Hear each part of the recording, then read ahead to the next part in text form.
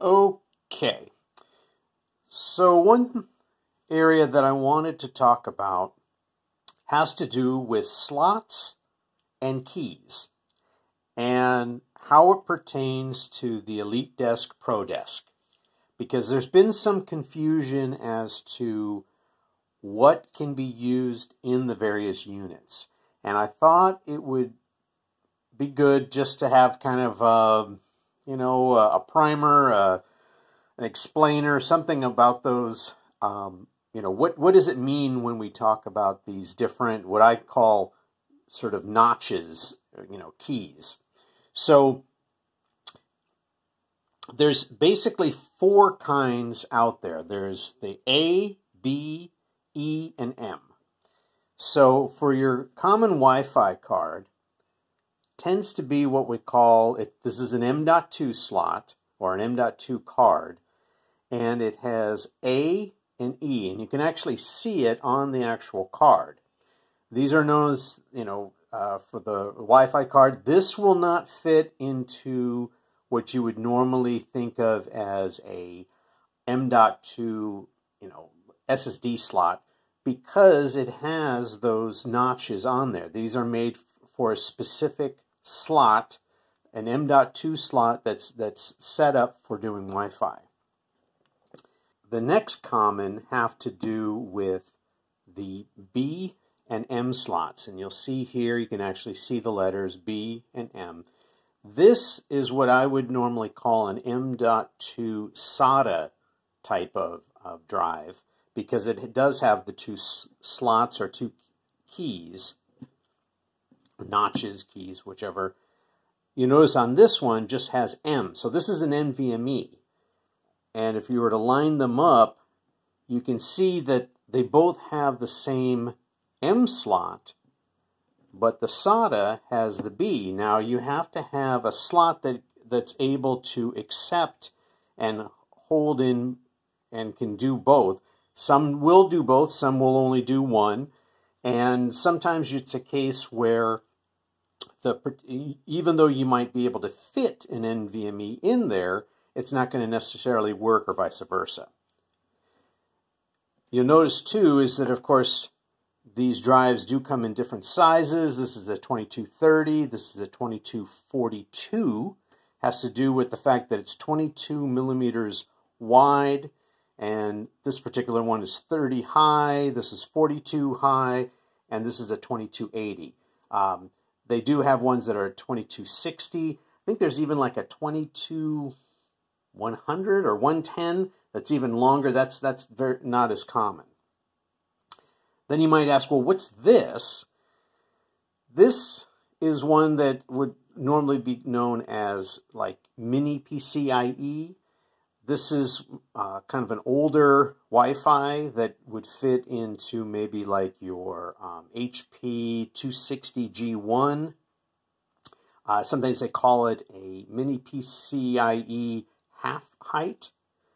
This particular arrangement also looks like something known as M SATA or mini SATA. The mini SATA these days are very hard to find. I was looking through the units I have, and none of them take M SATA. You'll see those on sometimes some of the HP thin clients will take the M SATA. So it will be an actual drive. It will be tiny like this.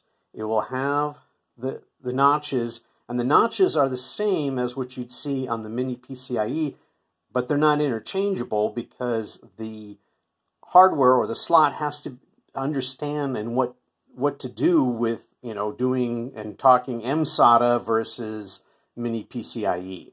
So that would be the difference there. So let's start with the, I think I'm going to use a ProDesk G1, and let's see what types of slots will fit in there, what type of keyed drives will work, which ones we can boot from, etc. So here we have our EliteDesk 800 G1 Mini. We can see that it uses the A and E for its Wi-Fi. The one other M.2 slot is under here, so I'm going to take that out. and we'll look at the drive underneath. I know that it will accept a NVMe, which is the M slot or M key. So here we have a M key NVMe, and it goes right in, so we know that will fit.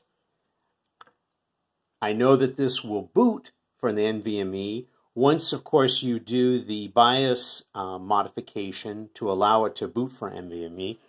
This is the B and M keyed SATA drive. Let's see if that fits. It actually does. We're going to put everything back together. This is a bootable NVMe, and we're going to see if we can actually boot from it. Excuse me. This is a bootable SATA M.2 drive. So I ended up putting in a 2.5-inch SATA drive so I could at least boot because it would not boot from that M.2 SATA. And it looks like it doesn't even recognize the drive at all. So that's interesting because I know that this particular unit I can boot from an NVMe M.2 without a problem. So good to know that if you're going to upgrade or want to use that slot, make sure to get a NVMe one, which you'd probably want to do anyway. It's faster, and you know, at least it's not one of these cases where newer technology doesn't work with it.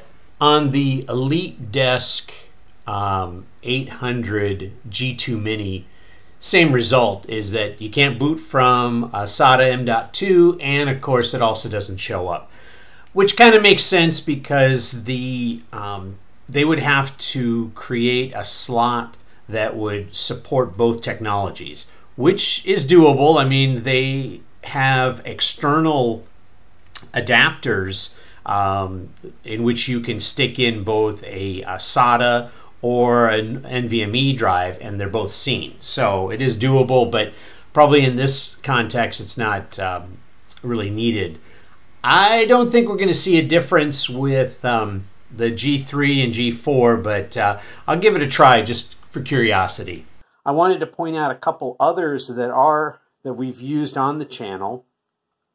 This particular one goes into the Wi-Fi slot, and then on the other side you can put a M key NVMe into it, and then now you've got an extra port for, you know, another drive basically. This is one that would be used in a mini PCIe slot. Tried using this one, but the space was a little too tight, but this would go into the mini PCIe, and on this side, same idea is that you could put, let's say, a 2230 M.2 in that slot, and that would work. This is kind of, it's got some use, but basically it goes into your Wi-Fi slot, turns it 90 degrees, and then you can put something on here, such as another one of these adapters. The problem is it's really made to go this way inside of a, you know, like more of a standard type of motherboard. But so there's really no way to secure it to the motherboard. This one goes into the Wi-Fi, and then at the other end, you've got an actual PCI slot that you could connect a board to, and there's a video on that showing it.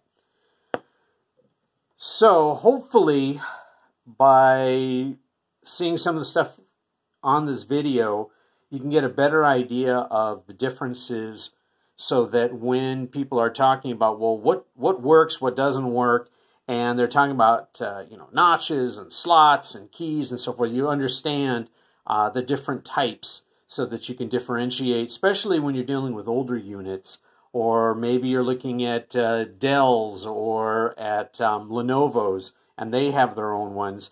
A perfect example was that I've got one of the older Dells, and that's what I ended up putting or using to have this guy, the bootable SATA. I created it on that Dell, so it worked perfectly fine on it. It's just that on the HPs, it's using newer technology, so it only works with the NVMe drives.